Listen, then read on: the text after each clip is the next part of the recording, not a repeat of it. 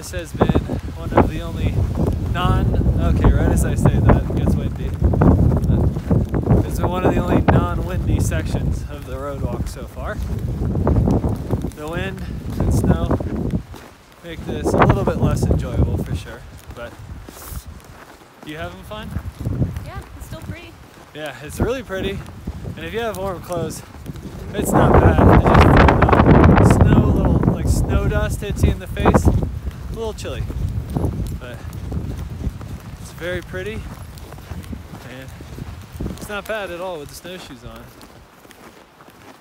Much better than last time, just post-holing through the snowdrifts. Catherine bought a pair of fleece-lined pants and then didn't wear them, which I was a little confused about. So she's got a puffy tied around her waist on either side, front and back, to make herself like a insulated skirt here.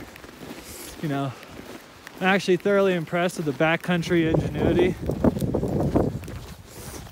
Fashion forward. Yeah, luckily we brought extra puffies. We got to wear his boots. If you're bringing your dog on this hike, I would definitely recommend having little booties for him so the snow doesn't get all caked in their paws. If we go take him in the snow without those, we have to pick the snow out of his paws every like 2 minutes, and it's much less enjoyable for him. For both of us. Yeah.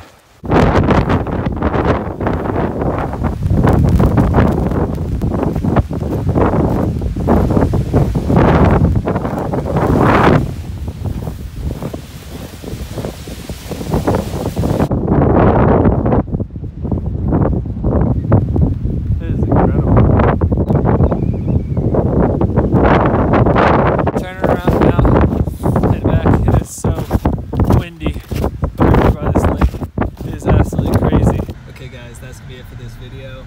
I hope you enjoyed. If you did, make sure to like this video and subscribe to the channel. Thanks for watching.